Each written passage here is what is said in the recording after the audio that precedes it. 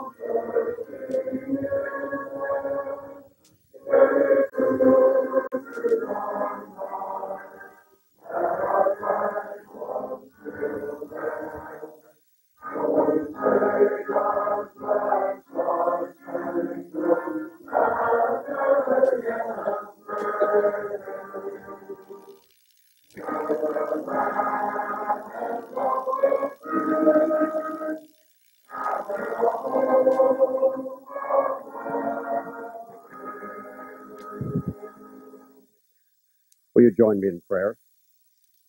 Almighty God, for glimpses of beauty, for hours of truth, for tastes of justice and the feel of freedom, for music and joy, for love and laughter, Lord, we love your world, this nation, and this place.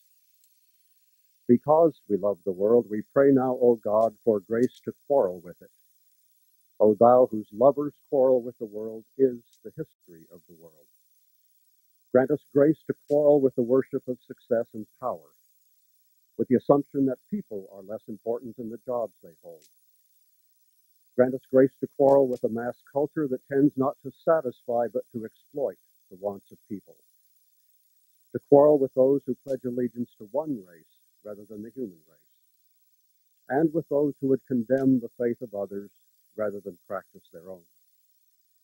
Lord, grant us grace to quarrel with all that profanes and trivializes and separates us. Now number us, we pray, in the ranks of those who have gone forth from Bethany College, longing for those things which you set in our hearts. Men and women for whom the complexity of the issues only serve to renew their zeal to deal with them. Women and men who alleviate pain by sharing it. Men and women who are willing to risk something big for something good. So may we leave in the world a little more truth, a little more justice, a little more beauty than would have been here had we not loved the world enough to quarrel with it for what it is not, but could be. O God, take our minds and think through them, take our lips and speak through them, take our hearts and set them on fire. Amen.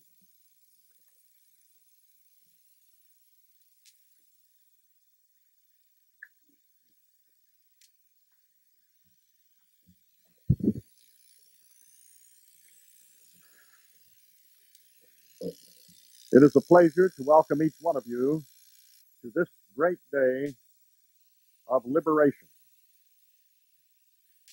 That is for everybody who is here. The 20th century has been dominated by the physical sciences. That dominance has produced a galaxy of the finest scientists the world has ever known. In that galaxy, there is one star that shines as bright as the finest that are there. And that is the name and the work of Leon Letterman. He has served as a professor of physics at Columbia University, at the University of Chicago, at the Illinois Institute of Technology. And he has held the distinguished post of director of the Fermi National Accelerator Laboratory and was one of the leading scientists in the development of the super controlling super collider. Teacher, historian, mathematician, statistician, poet, and one of the nation's leading advocates for educational reform, Dr. Letterman has received many prizes. Included among those, the Enrico Fermi Prize, the Wolf Prize in Physics, the National Medal of Science, and in 1988, the Nobel Peace Prize. The work of Dr. Letterman extends from the massiveness of the universe to the micro world of the atom. And there are those who say that Dr. Letterman is not on the cutting edge of science. He defines the cutting edge of science. It is both humbling and an honor to welcome to our podium today Nobel laureate Dr. Leon Letterman.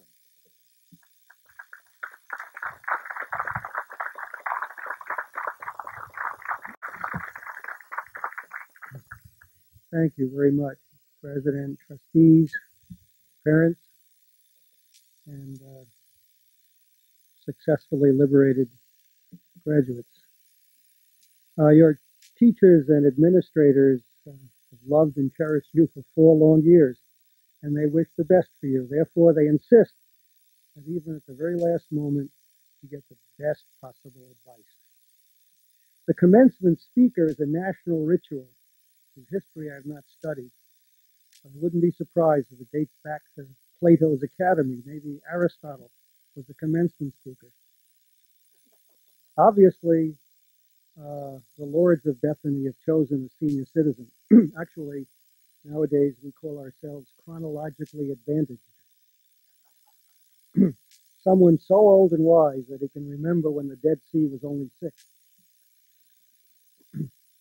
And they picked someone, as you've heard, with many credentials. I was once on a train, a crowded train coming out of Chicago, and at the next station, a nurse came on with some patients at the local mental institution. She was taking them on an outing, and she tried to settle them. She had a clipboard. She counted them 1, 2, 3, 4, and she looked at me and she said, "Who are you?" And I said, "I'm Leon Letterman, Nobel laureate and director of Fermilab." She said, "Yes, too bad. 5, 6."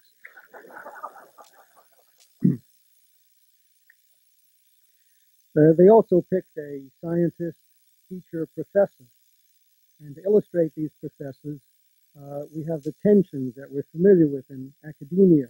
For example, professors and students band together against the dean.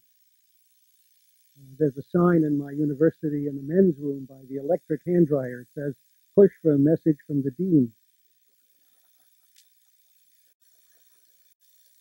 You know, there's always a pause. Students, in turn, band together against the teacher. One teacher asked her 6th-grade students to get up and tell what their parents do for a living, and things went well with all the different kids until one kid got up and said, "My father plays a piano in a brothel." Well, the teacher immediately skipped quickly, horrified, to the other kids, but asked Willie to stay after school and invited the mother in and said, "Do you know what Willie said?" And she whispered in the mother's ear, and the mother smiled and said, "Well, yes, you know, his father is really a theoretical physicist, but how do you explain that to a little child?" My trouble today is that I keep worrying about the 2,000 or 3,000 other commencement speakers at this moment, probably in places that haven't got nearly as nice a weather as we have. What are they telling the students? President Clinton, I read the newspapers, he's already given 2 or 3 commencement speeches on certainly critical issues of economics, of world trade, and the importance of a college education. Al Gore also does his commencement stints with his usual dynamic presentation. Remember, he's only a heartbeat away from the vice presidency. He's an inspiration to thousands of Americans who suffer from Dutch elm disease. Newt Gingrich gloats that the budget deficit will be 0 by the year 2002 and that our children will be much better off, never mind education. I heard that Clinton and Gingrich once decided to collaborate, be bipartisan, and they took a hike in the woods and came across a huge black bear, at which point Clinton took his Adidas out of his knapsack and quickly put them on, and Gingrich said, "What are you doing? You can't outrun a bear." And Clinton said, "I don't have to outrun the bear, I just have to outrun you." Anyway, with 3,000 schools contending, uh, commencement speakers like Oprah Winfrey and Jay Leno and President Bush and Stephen Jay Gould are in heavy demand, but you got me. One of my colleagues in this business has so many honors it takes him a half hour to transfer his medals from his jacket to his pajamas every night. Theologians and philosophers are not forgotten in this national lust for commencement speakers. Graduates are reminded that man and woman do not live by bread alone, that the fulfilling life must have an aesthetic and a moral dimension. Somewhere in this great land where commencement speakers echo from sea to shining sea, there are optimists. For example, the former Soviet nations will soon be market economy successes, and the Chicago Cubs will win the World Series. Pessimists have it too easy on commencement season, and academics and historians speak with passionate concern for the humanistic side of our civilization. And there are those who discuss the continuing, if not flagging, quest for a society based on social justice. Economists make great commencement speakers, all the way from predictions of economic Armageddon if the Fed raises the interest rates another 0.25%, to those who have the Dow Jones zooming past 10,000 by Tuesday. Please don't act on that. Now, I am well known, even blush famous among physicists, but my role as a commencement speaker is illustrated by the story that when President Bush was making a state visit to Helsinki, he asked to place a wreath on the tomb of the unknown soldier. His Finnish hosts were puzzled as to what to do until one of them got an idea, so the procession of limousines went across Helsinki to a beautiful square, and there was a statue of Sibelius.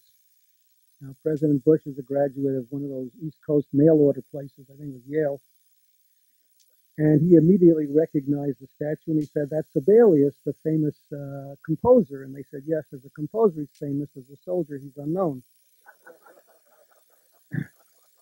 Okay, having been totally disrespectful of commencement speakers, let me try to paint a picture of the world into which you are emerging from a biased point of view.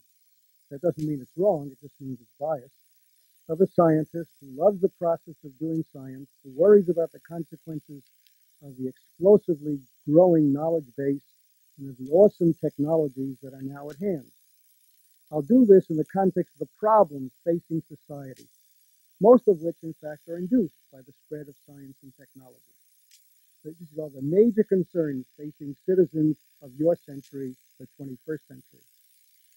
First is population, as exemplified by a meeting of world leaders in Cairo.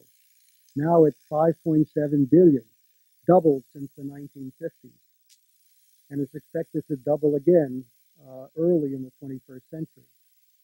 And this is a major issue. This is the awesome power of the exponential growth. You can illustrate this by taking a piece of paper, maybe out of your booklet, or maybe you can try this on your diploma and folding it in half. It's twice the thickness, say 0.2 of an inch. Then fold it again, and you have 0.4 of an inch. Now, if you fold it 40 times, don't try it on your diploma, but the question is, how thick will it be? Will it be 2 inches thick? Will it be 5 inches thick? Will it be 20 inches thick? The answer is it'll be 250,000 miles thick. That's the exponential doubling 40 times, and you get 1 trillion times the original thickness. That's the problem in population. Environment.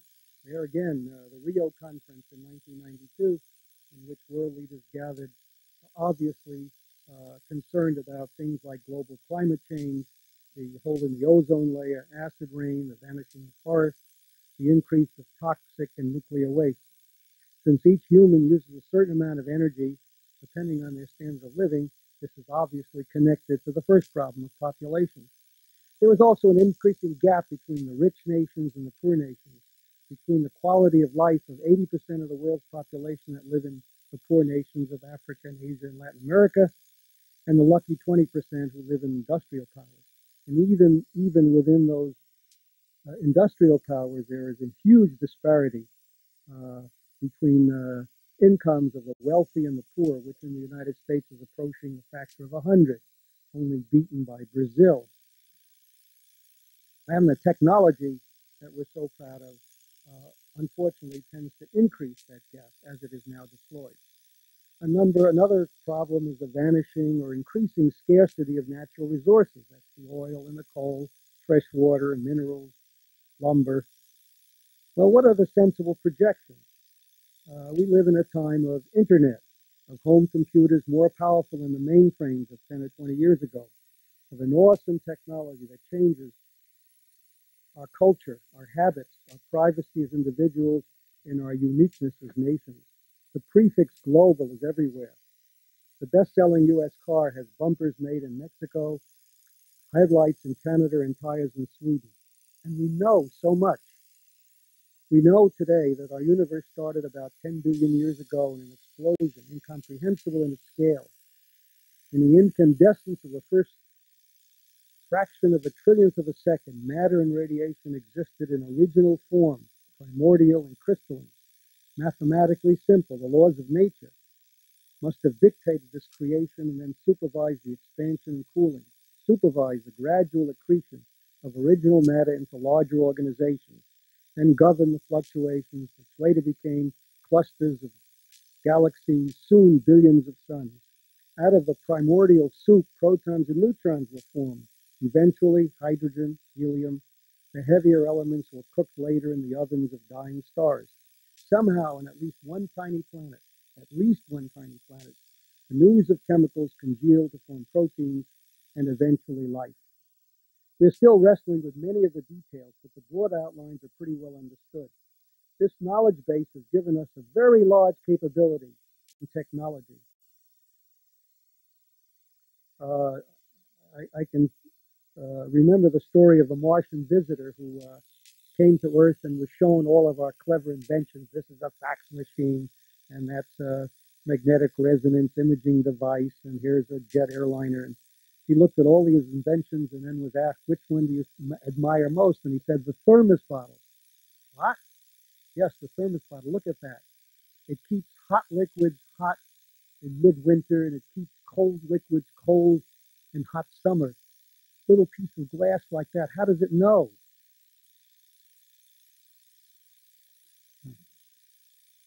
Oh, well. Now, at the end of the 20th century, can we assess these capabilities for addressing the problems I listed?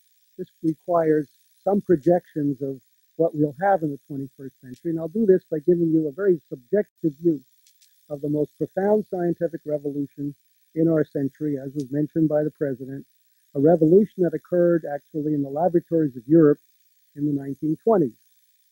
This revolution is called quantum theory, and because of it, we obtained understanding and control of atoms.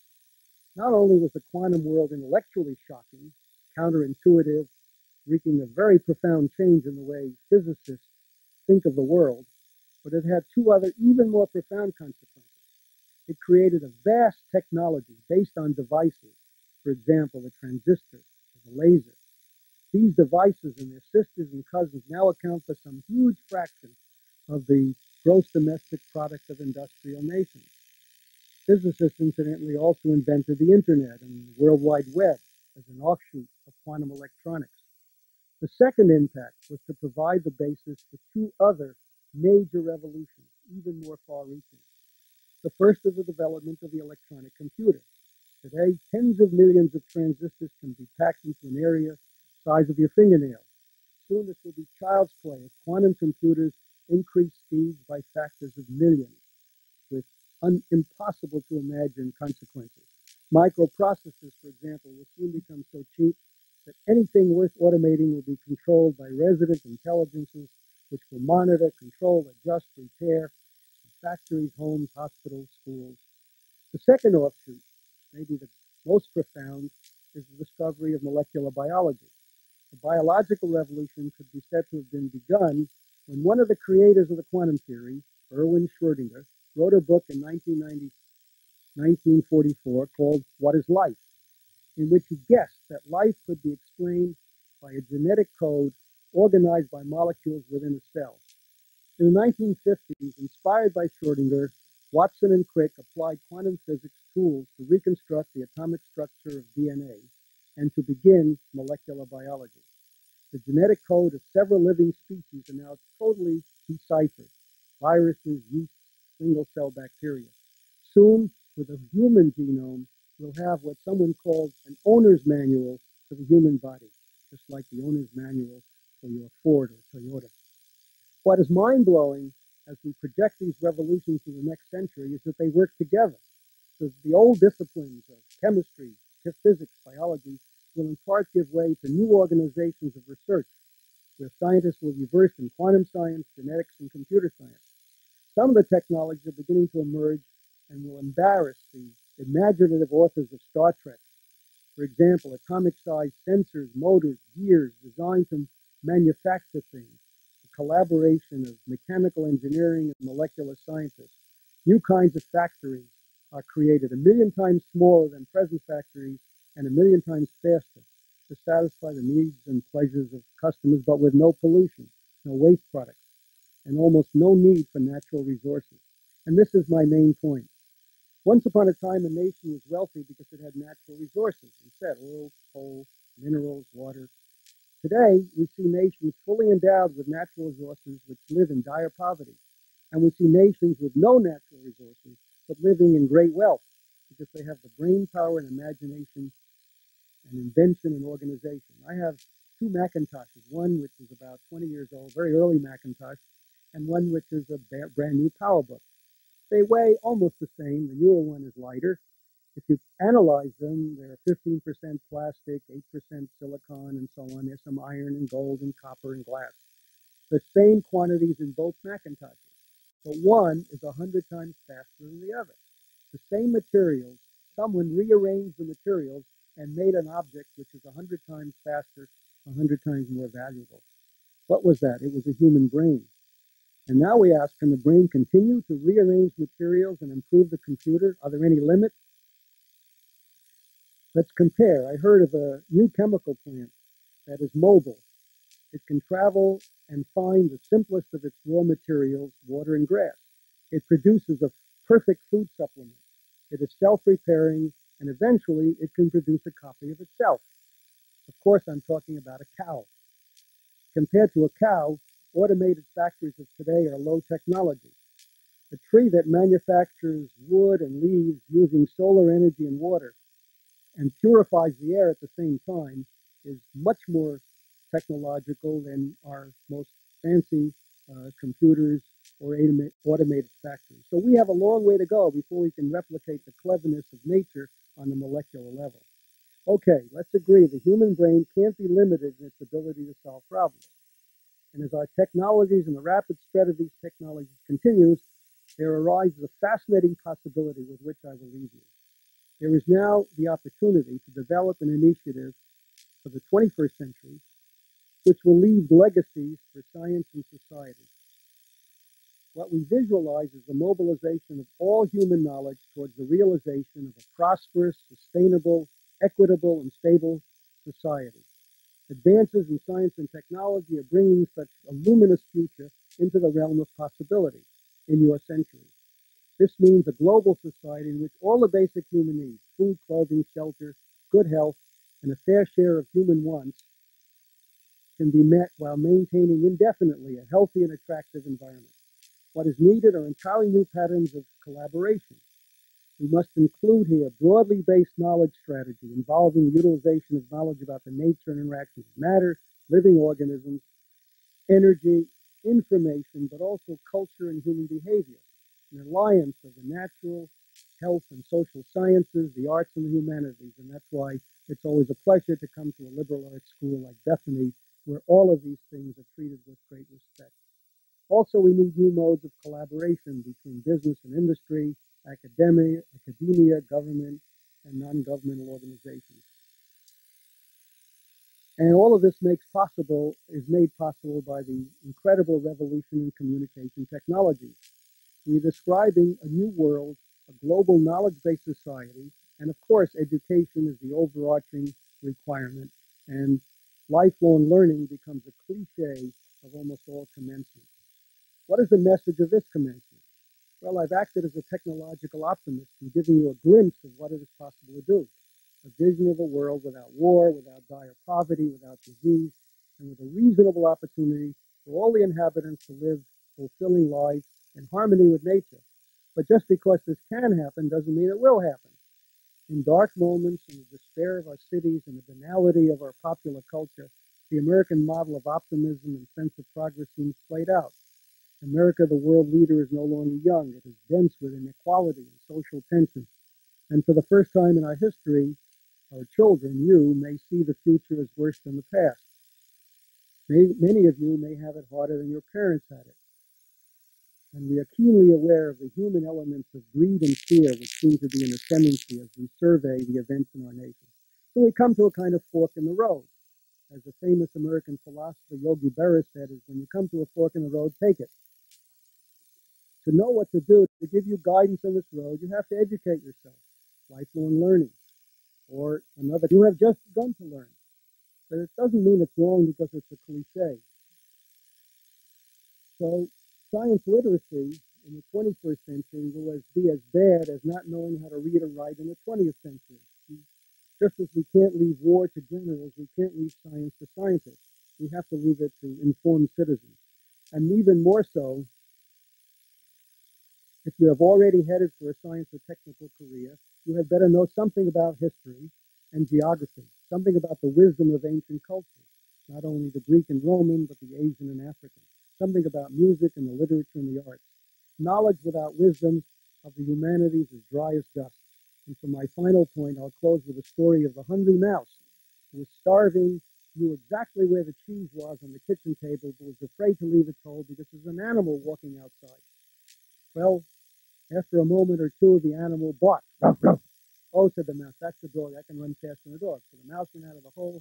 The cat jumped on the mouse, ate him up, and as he cleaned his whiskers, he says, it's also important to know two languages. Thank you.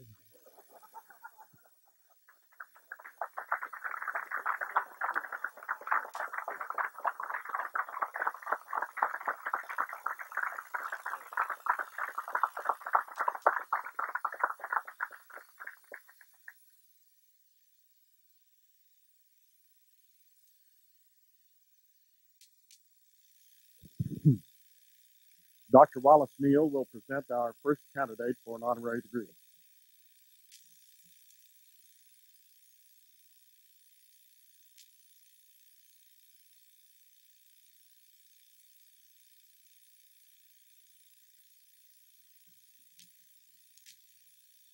Mr. President, John U. Davis came to Bethany following military service with the 1st Cavalry Division. Bethany is his family school. His mother, aunt, uncle, wife Mary Ann, and daughter Martha attended Bethany. In the 10 years after graduation, John taught, served as a school principal, and earned a doctorate from Columbia University. Returning to his alma mater in 1966, he worked on committees as department chair and served Beta Theta Pi fraternity until his retirement. He was a strong advocate for women's athletics and was Bethany's NCAA faculty representative. The education department became nationally accredited under his direction, continuing its practical emphasis on a constructivist approach. Quoting him, education is a do-it-yourself job. Teachers provide the conditions, learners do the learning. He had a special interest in moral education and wrote Moral Education in Theory and Practice with Robert T. Hall after attending Oxford and Harvard. During his 7 summers at Bethany, he taught economics to teachers at the University of Nebraska. He worked several years for the West Virginia Department of Education and taught graduate courses at West Virginia University and Detroit University. He designed and taught Bethany's first statewide satellite television course for teachers. He is perhaps best known for his teaching of educational philosophy to hundreds of teachers in the Ohio Valley through the University of Dayton's graduate program. Upon retirement, he became an editor with NASA's Classroom of the Future education program. Admired for his enthusiasm and curiosity for learning, his standard reply was, I cannot tell the difference between my work and my pleasure. He now resides in Emerald Isle, North Carolina, with Mary Ann Stickrath Davis, class of 56, his wife of 40 years. Mr. President, for his loyal service to his alma mater, for representation of the college in the academic world, and for his enthusiasm as a teacher, I present Dr. John Ulrich Davis for the degree of Doctor of Pedagogy, honoris causa.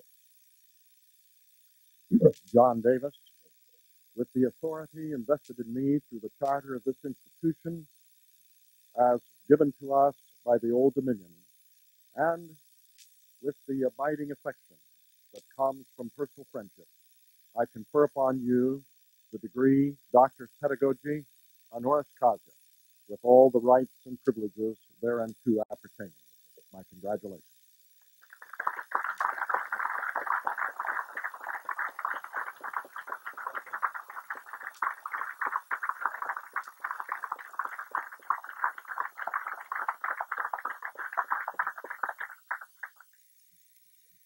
Dr. Rebecca Zanova will present our next candidate.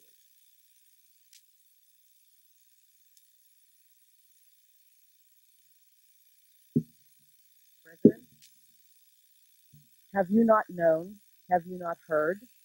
The Lord is the everlasting God, the creator of the ends of the earth. He does not faint or grow weary. His understanding is unsearchable. He gives power to the faint, and to him who has no might he increases strength. Even the young shall faint and be weary. The young men shall fall exhausted. But they who wait for the Lord shall renew their strength. They shall mount up with wings like eagles. They shall run and not be weary. They shall walk and not faint. Howard M. Ratcliffe has apparently taken the words of the prophet Isaiah quite literally, for he is both a private pilot and a marathon runner. But more importantly, he has applied these skills and interests in the service of God in the church. Mounting up with wings like eagles, he has led several mission trips to the rural projects in Ecuador, consulted with the evangelical churches of Indonesia, served as a consultant with the United Church of Christ in the Philippines, and was a delegate for the National Council of Churches in dialogue with the Russian Orthodox churches in Russia. Only the skills of a runner keep him from not getting weary in his current capacity as the regional pastor and president of the Christian Church in Ohio. He is responsible for the pastoral oversight of the region's 206 congregations. He chairs the Personnel Committee for the Ohio Council of Churches and chairs the Task Force on Renewal and Structural Reform for the Disciples of Christ. In addition, he has worked with Camp Christian and the Cairo Camping Program, is involved in the Ohio Board for United Ministries in Higher Education, and is a trustee of Hiram College. Truly the words of the apostle are echoed in the life of Howard M. Ratcliffe. I have fought the good fight, I have finished the race, I have kept the faith. Mr. President, it is my privilege to present the Reverend Howard M. Ratcliffe to the degree of Doctor of Divinity, honoris causa. By the authority invested in me through the charter of this institution as issued by the Old Dominion, and with many warm memories, Howard, of the years of colleagueship we shared in service of the church, I confer upon you the degree Doctor of Divinity, honoris causa, with all the rights and privileges thereunto appertaining. My congratulations.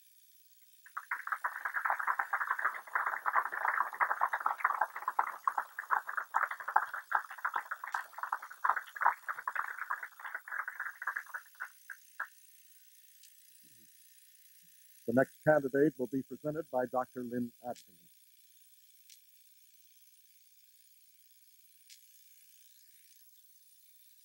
Mr. President, the book of Job speaks to us about the issue of where wisdom is found. We are told that God understands the way to it, and God knows its place. George Archer Hearn, like many Bethany graduates, has made a search for wisdom. As a religious studies major at Bethany, he is familiar with this search as described in Job. His educational and career endeavors provide evidence of a continued search. The important search for wisdom marks the character of the individual we honor today. His life work has been dedicated to the pulling together of religion and education to help other people grasp the meaning of wisdom. His board membership, career accomplishments in higher education provide testimony to this faithful journey.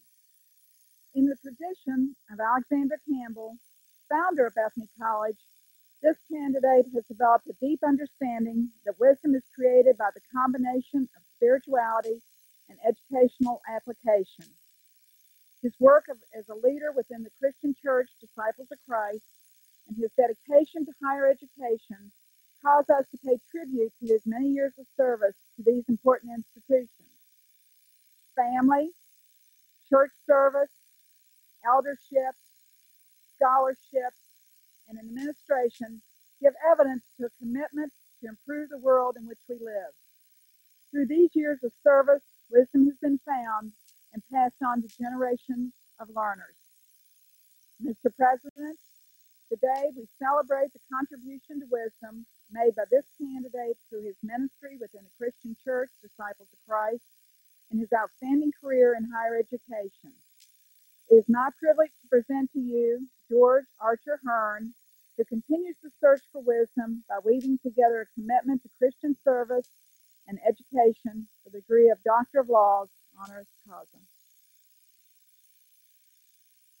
Vested in me through the charter of this institution as issued by the Old Dominion, and with the keenest empathy for your responsibilities as a college president, George, I confer upon you the degree Doctor of Law honoris causa, with all the rights and privileges thereunto appertaining. Congratulations.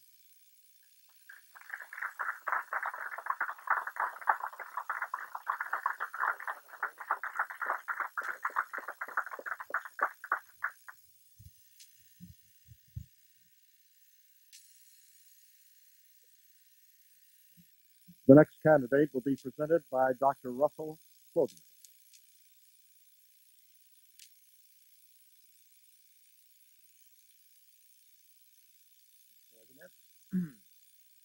At the heart of the liberal arts lies a desire to understand the world in which we live.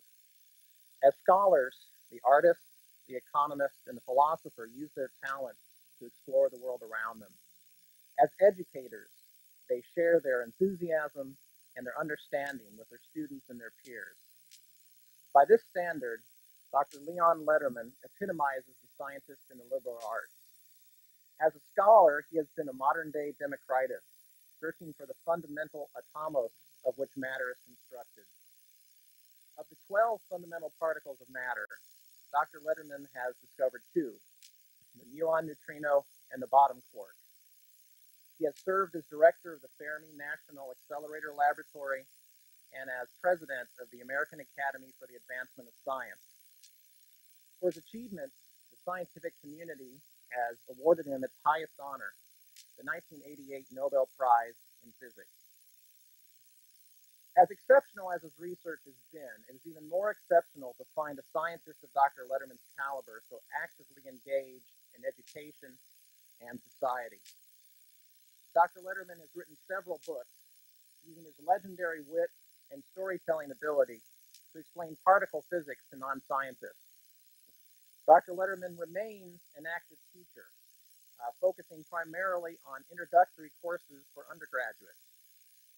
His concern for public education has led him to found the Leon Letterman Science Education Center, the Teachers Academy for Mathematics and Science, which trains Chicago public school teachers, and the Illinois Mathematics and Science Academy, a public magnet school that boasts the highest ACT scores in the nation.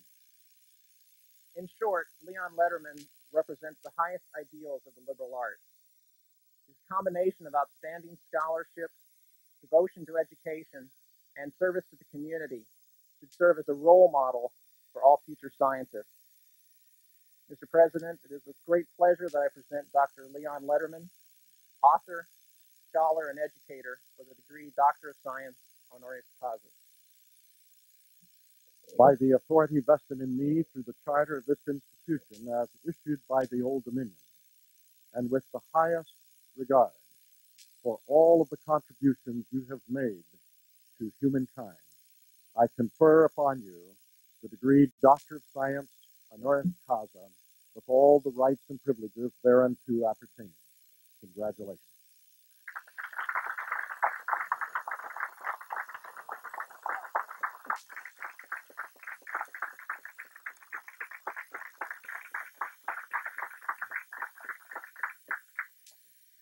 Let us stand and join in the singing of America.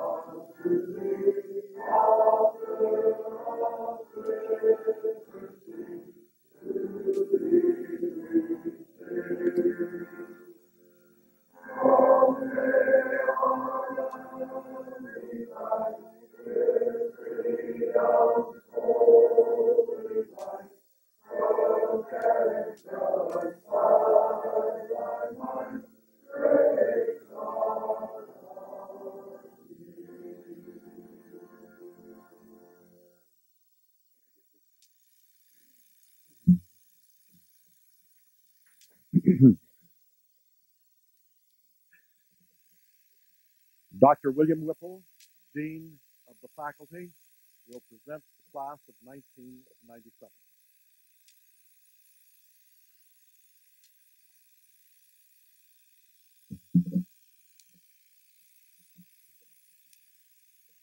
Mr. President,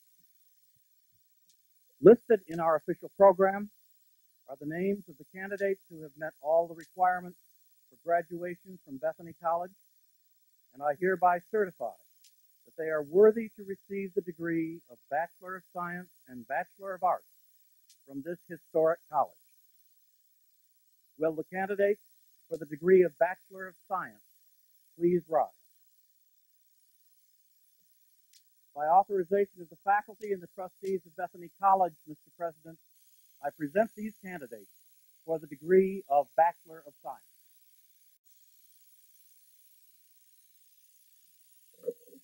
With the authority invested in me through the charter of this institution, as issued by the Old Dominion, I confer upon you the degree Bachelor of Science, with all the rights and privileges thereunto appertaining. It has happened at last, and congratulations to each of you.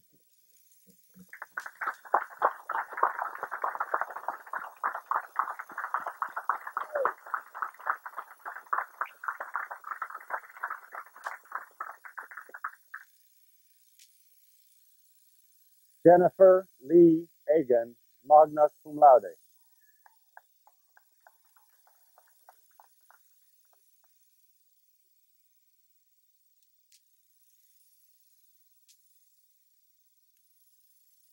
Richard Border, summa cum laude.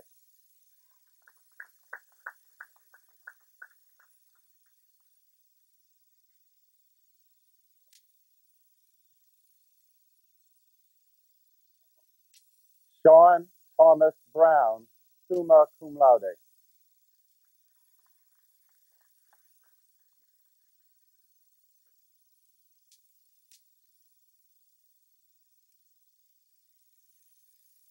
Tara Lee Brumby, cum laude.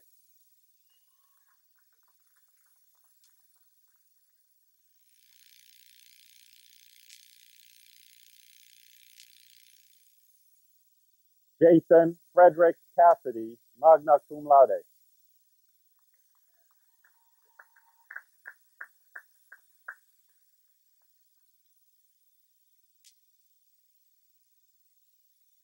Bethany Lynn Davis.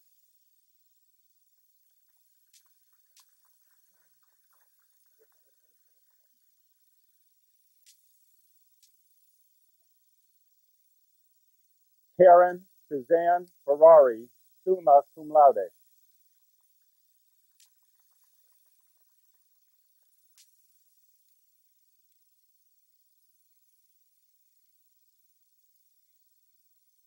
Alexander B.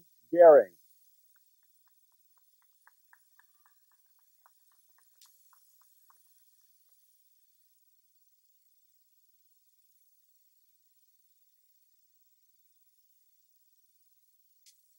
Robert Allen Hoffman, cum laude.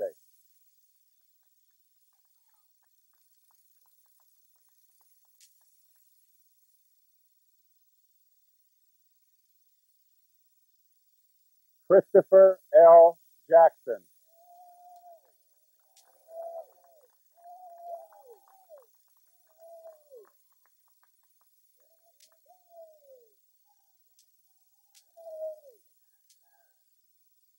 Eric Knoll.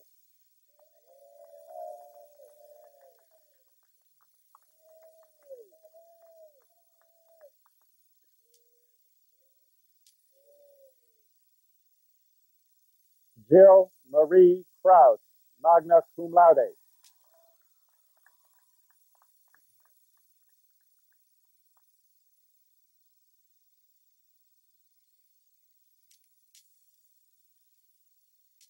Sean Douglas Loy, magna cum laude.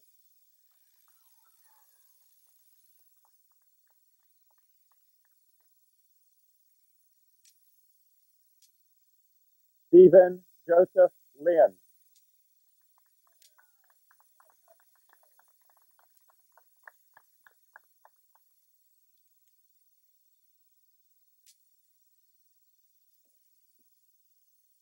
Joseph Edward Martin, summa cum laude.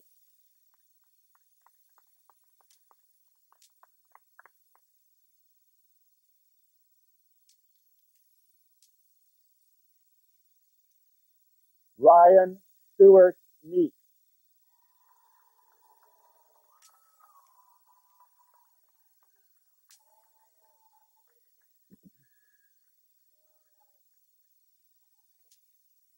Barbara Jean Mills.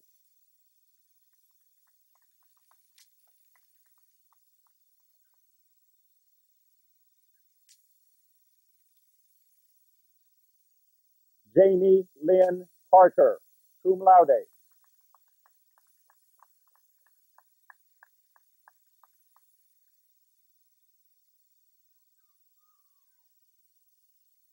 Karen A. Pickett.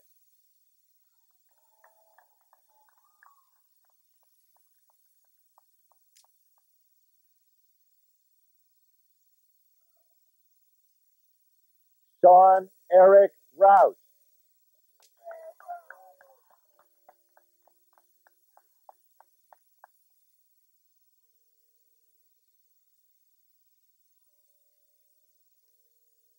Aaron Jeffrey Riesmeyer, cum laude.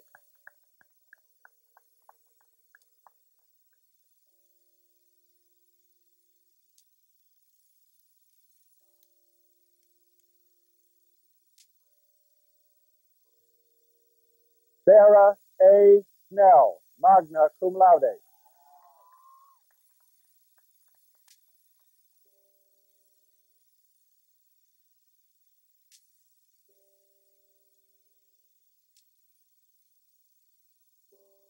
Rekha T.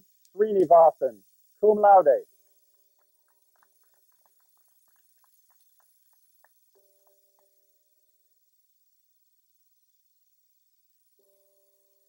Janelle Adrienne Taylor.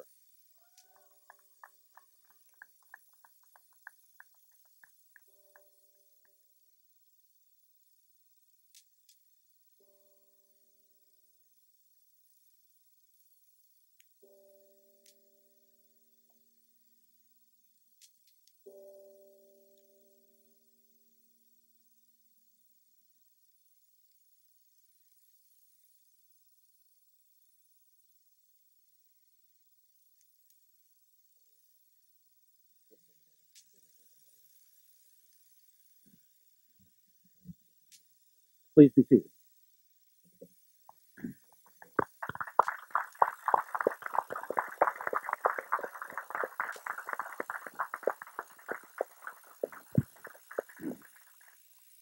Will the candidate for the degree of Bachelor of Arts please rise? By authorization of the faculty and the trustees of Bethany College, Mr. President, I present these candidates for the degree of Bachelor of Arts.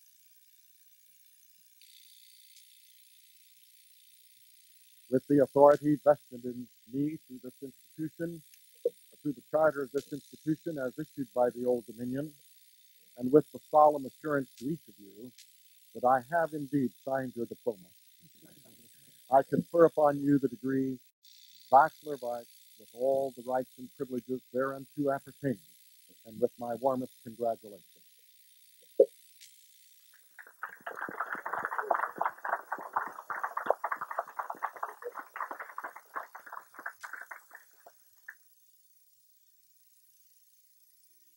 Robert Eric Armstrong, magna cum laude.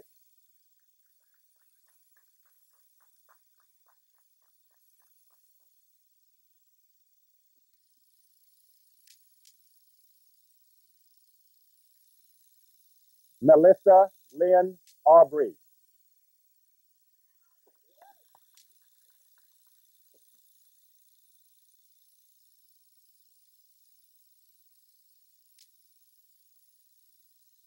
Brian Edward Avolio.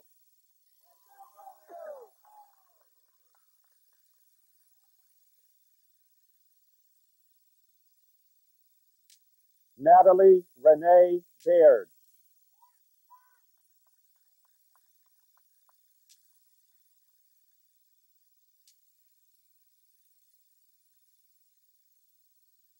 Amy Rebecca Barr, summa cum laude.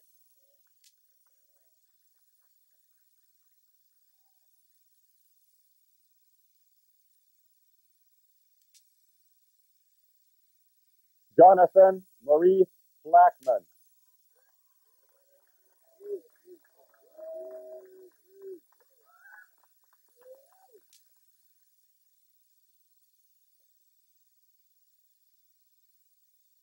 Michael B. Varello.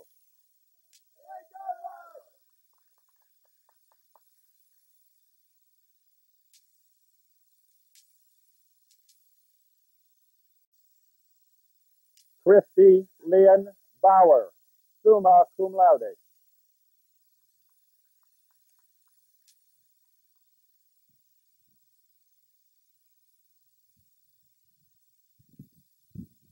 Gwen Margaret Bowman, cum laude.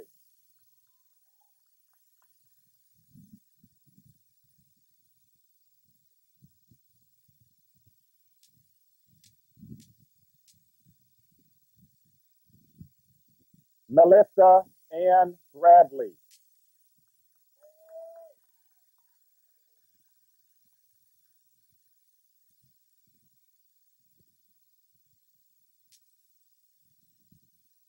Elizabeth K. Broughton.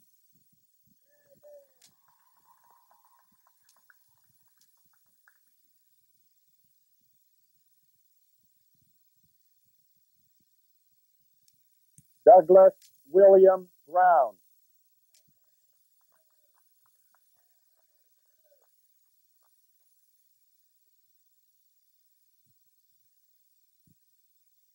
Michelle Renee Burnett.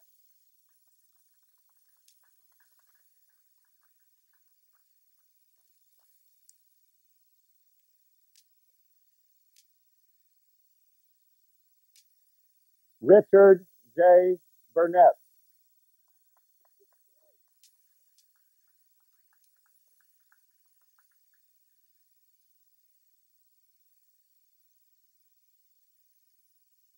Janine Estelle Biney Lish.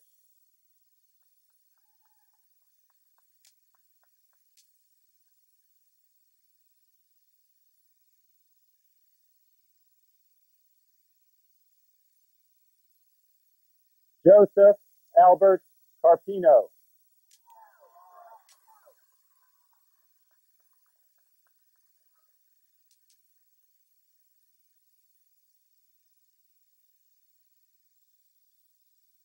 J. C. Catherine.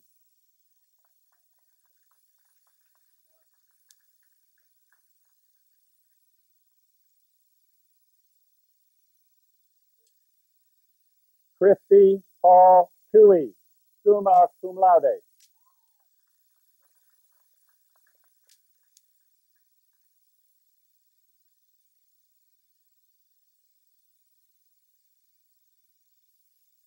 Aaron Reed Cooper.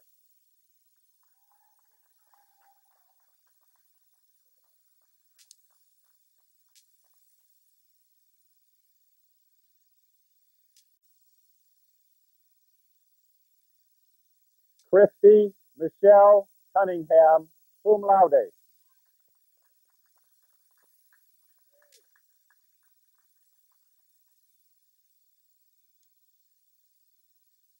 Courtney B. Davis, magna cum laude.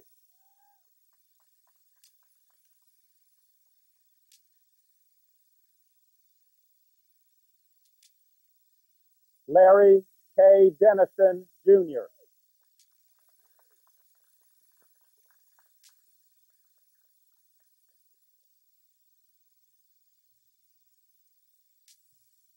Danelle Lee Doty, cum laude.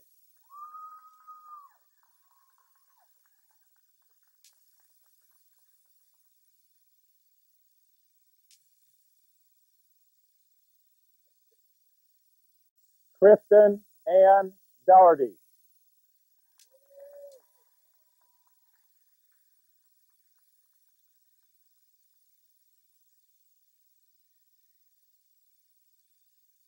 Heather Marie Elias.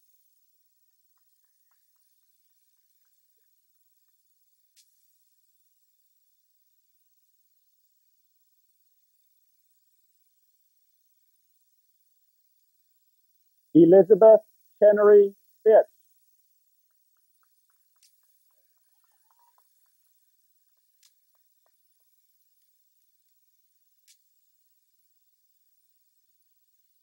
Laura Elaine Fitz, magna cum laude.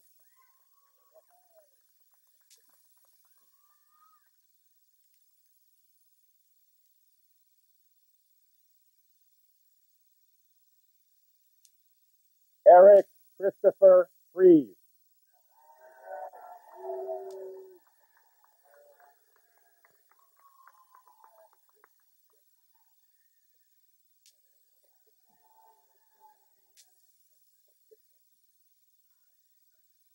Kevin Paul Galonia, summa cum laude.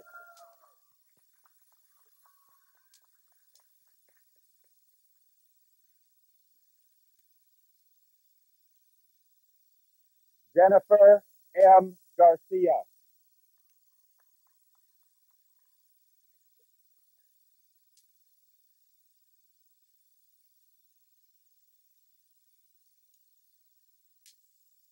Edward Gerald Gomez, cum laude.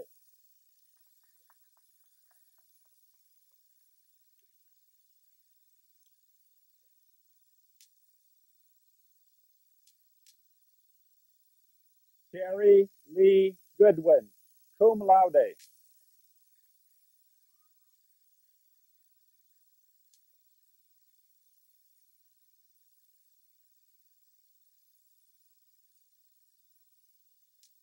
David I. Gross.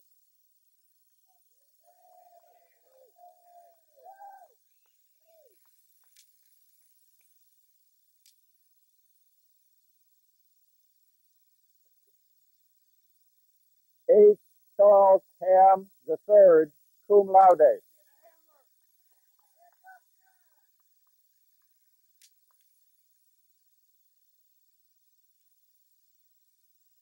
Jody Handley, summa cum laude.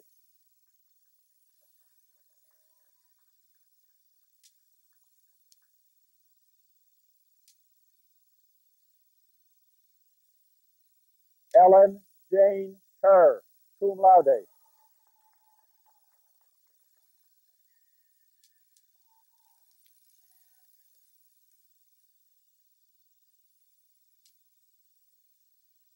Lisa Jean Hicks, summa cum laude.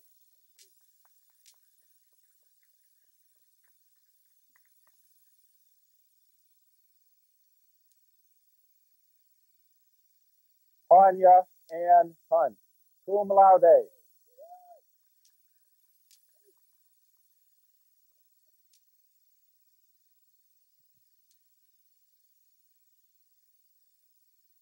Tracy D. Hupp, cum laude.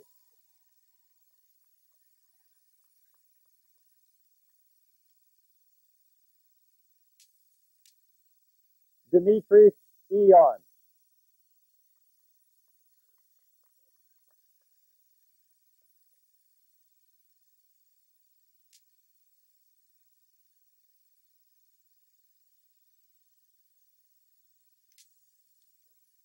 Terry Jackson Jr.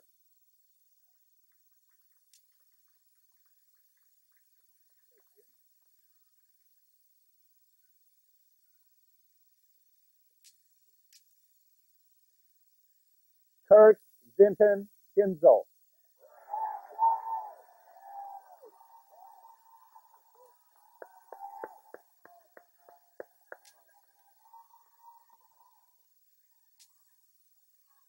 Jason R. Klein.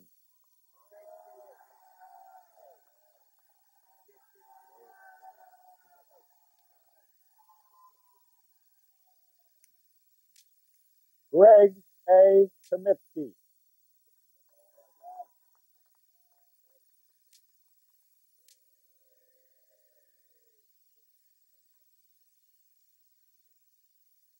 Kevin Patrick Kozep.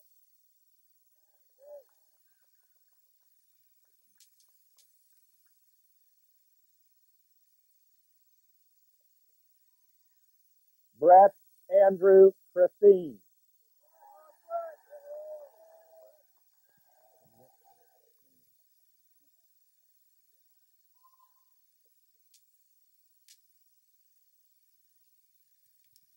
Robin Marie Lenieski, cum laude.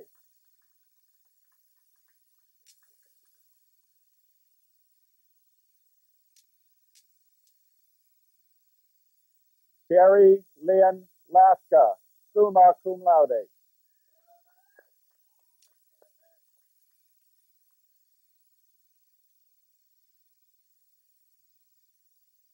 Matthew D. Madison.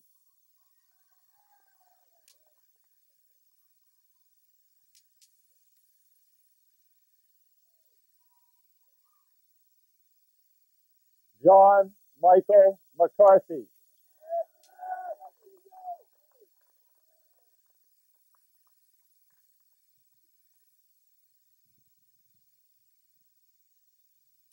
Marilyn Marie McCloskey.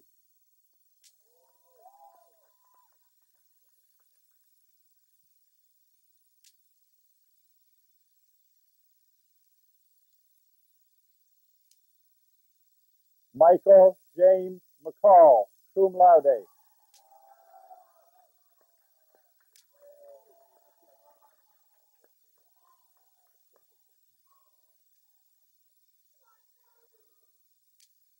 Brian Joseph McFarland.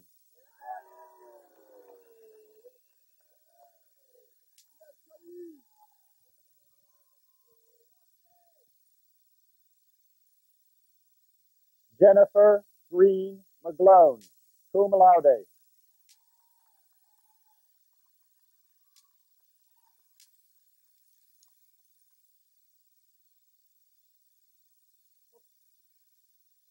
Rebecca R. Nedvit.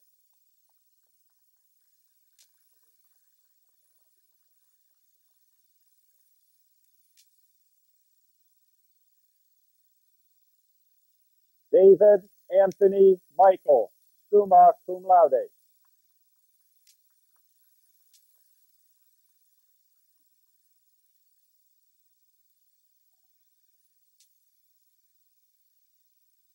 Denise Ray Miller, cum laude.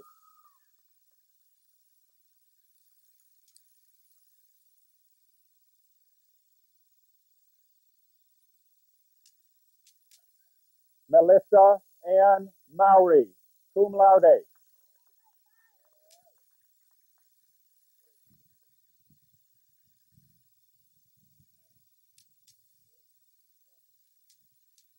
Dowda M. M. Jai.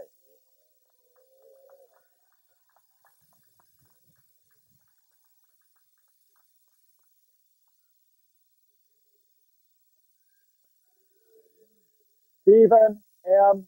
Etzel.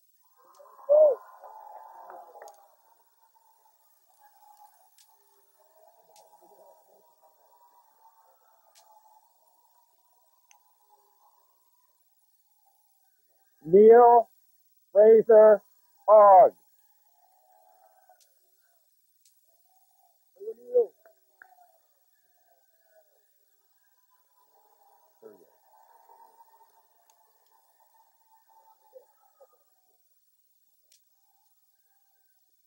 Todd Duryea Ollinger.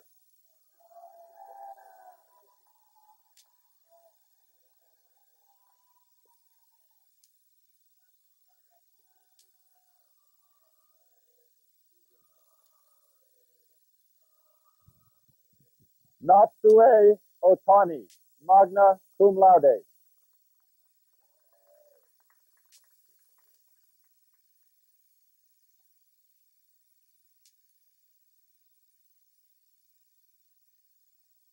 Christy Jo Papini.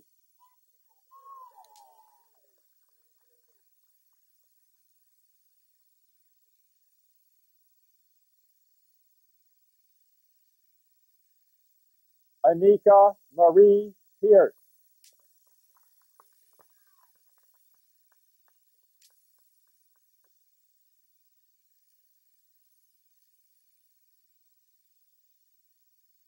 Alden Bird Powell.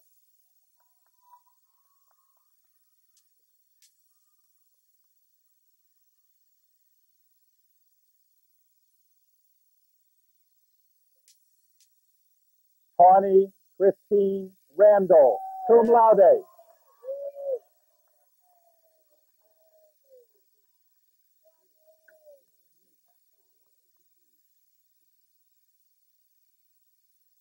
David A. Rathbun.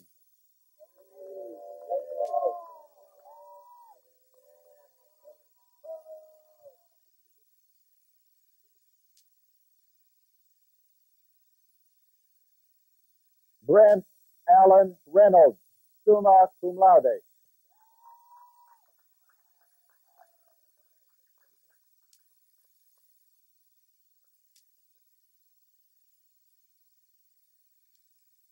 Patrick J. Ritchie.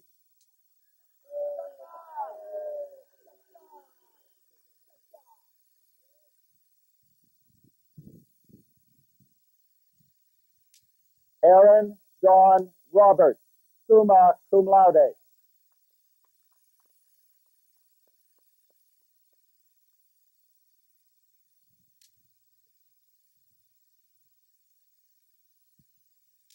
Michael Frederick Rogers.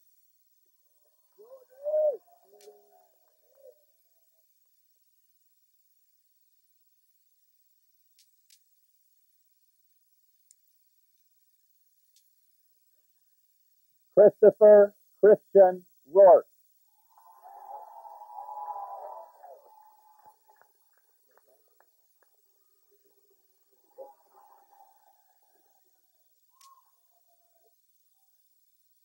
Jamie Ray Rutter, cum laude.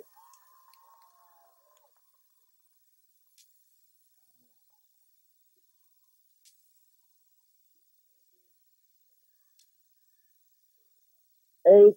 Andrew Ryan.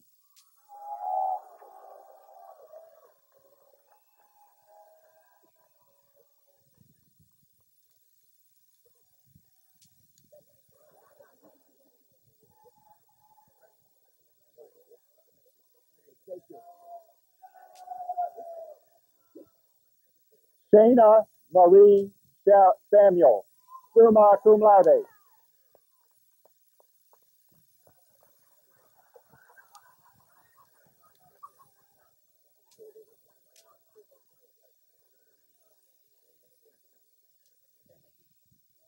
Janice Lynn Sanfrey, cum laude.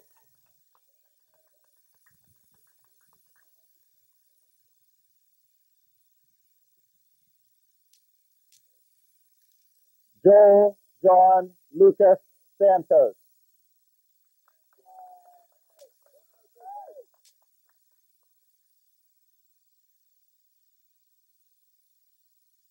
Tara Lee Schultz, summa cum laude.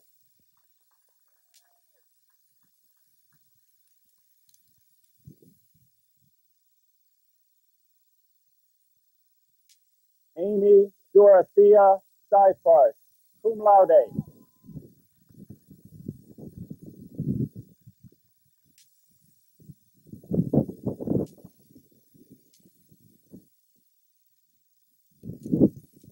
Melissa Ann Schaefer.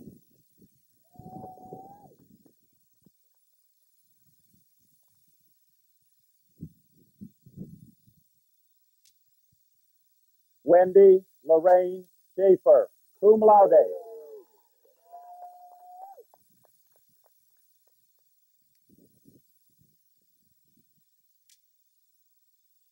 Stacy Lynn Silva.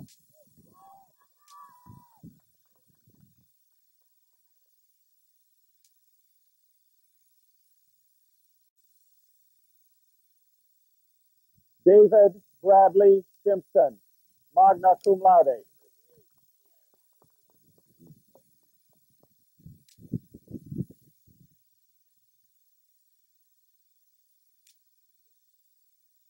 Patrick J. Stein,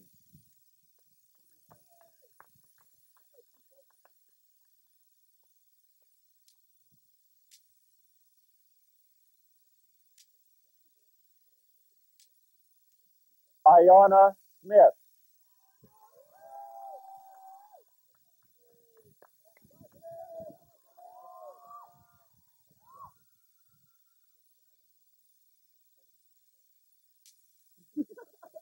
Micah Griffith Sparks,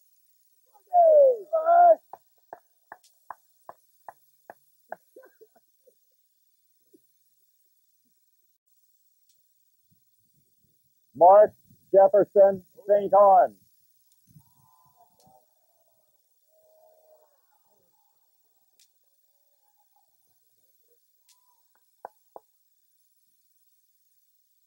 Brian Steffen,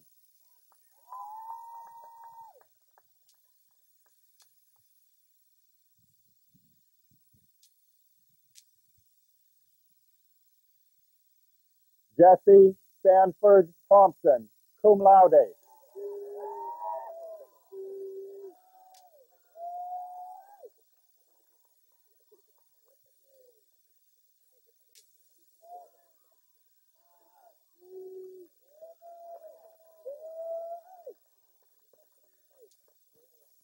L. Paul Vidic,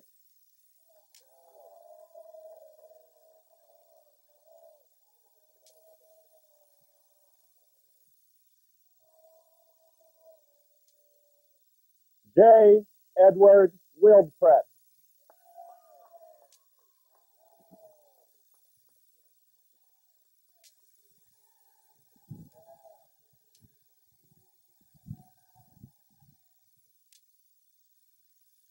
Marcy McFarland Williams, cum laude.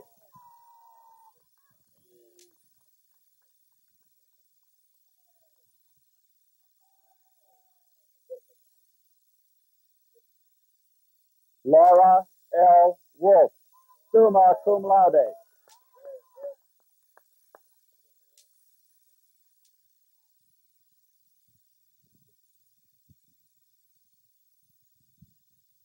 David Lee Wright, Jr.,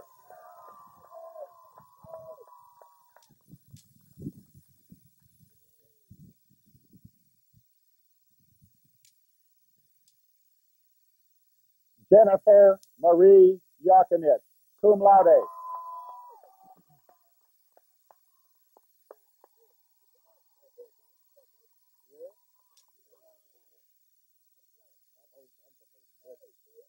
Cedric A. Young,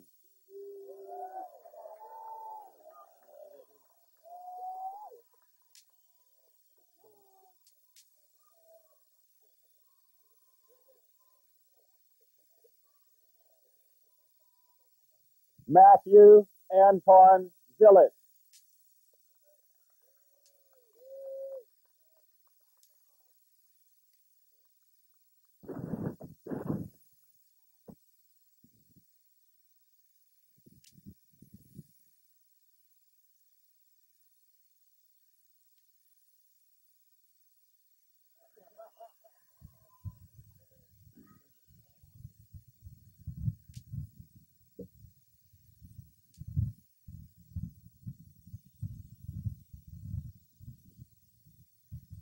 Please be seated.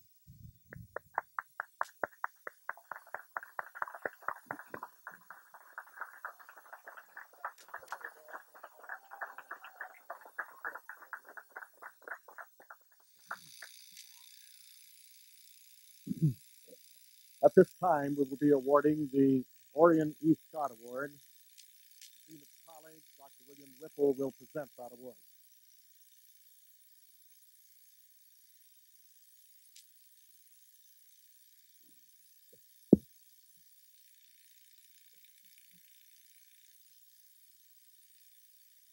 The Orrin E. Scott Award is presented each year to the graduating senior who has the highest overall grade point average. This year, the award goes to Kevin Deloney. Kevin, would you please come forward?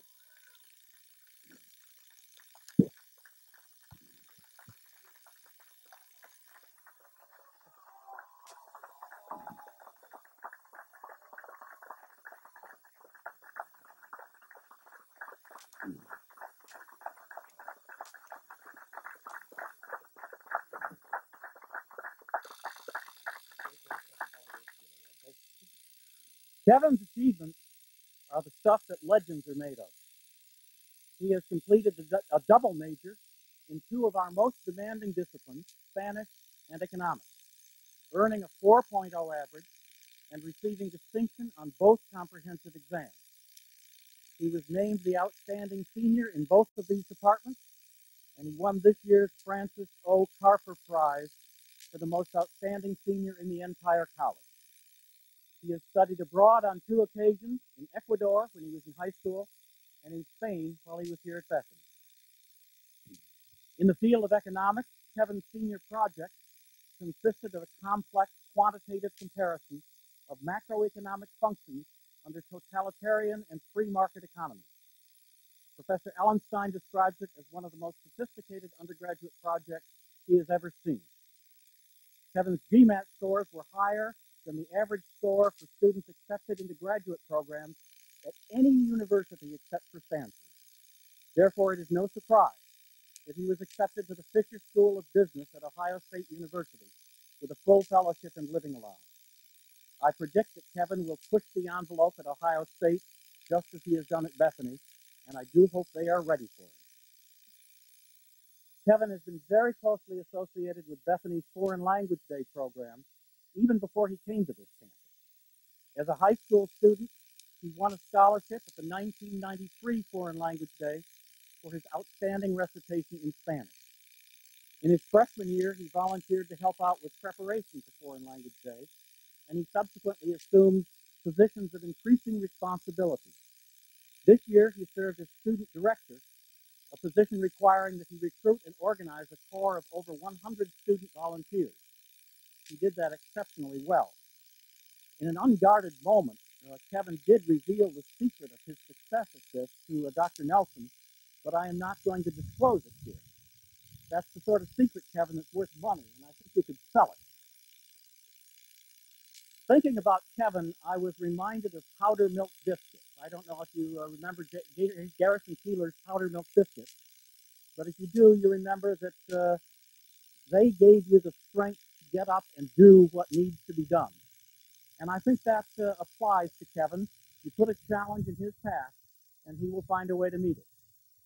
However, some recent research made it clear that the dietary component of Kevin's success was not biscuits. It was rice pudding.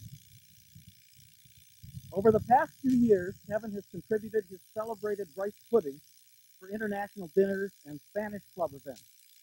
The recipe, I'm told, has been in his family for generations, and I believe that it's actually Kevin's mother who prepares it whenever it's needed. I have done a statistical study, and I have discovered that during the years that Kevin has been serving rice pudding to the Bethany community, our academic performance has been moving steadily upward. I don't think this is a coincidence. Kevin, we're going to miss you. We'll miss your insightful analysis on economic matters. We'll miss your enthusiasm for the study of other languages and cultures. We'll miss your air of general helpfulness when anybody needs a hand. And we're going to miss that rice pudding. We congratulate Ohio State on winning you as a graduate student, and we proudly present you with this year's Orrin E. Scott Award.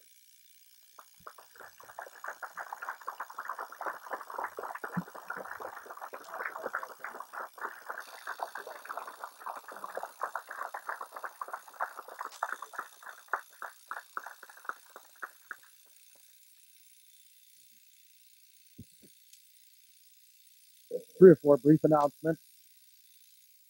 First, we have shared accolades to the graduating class this year, and they are very well deserved. It is time now to pay tribute to the parents of this class. And if the parents would stand, I would invite the graduates to join me in applause for the parents in helping to guide you through these 4 years.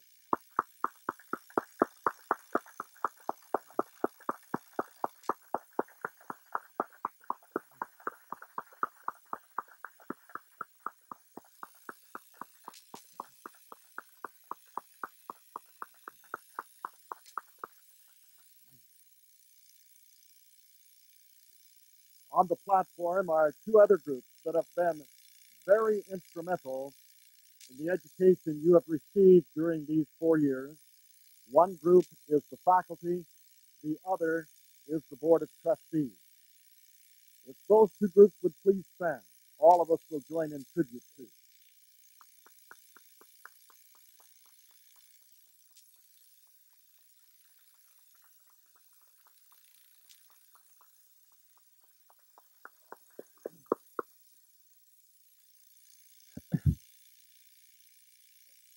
Dr. Robert Sandercox is attending his 40th and final commencement as an officer of the college and will be moving into retirement in June.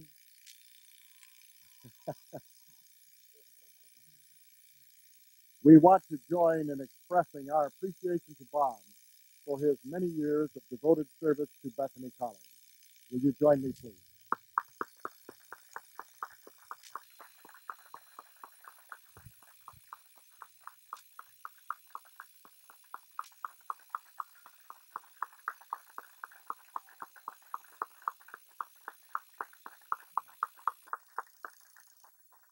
Let us join in the singing of our alma mater.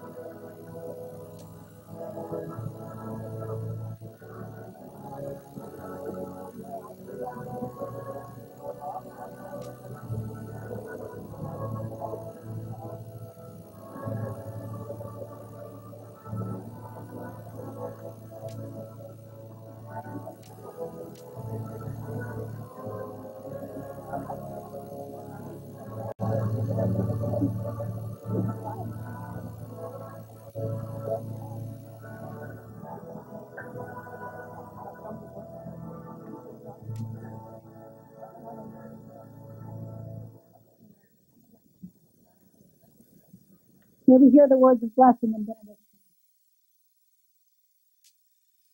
As we leave this place and venture into new frontiers, may the wisdom of God inspire us. May the love of God redeem and unite us. May the power of God humble us and keep us in awe. And may the joy of God delight us. Amen.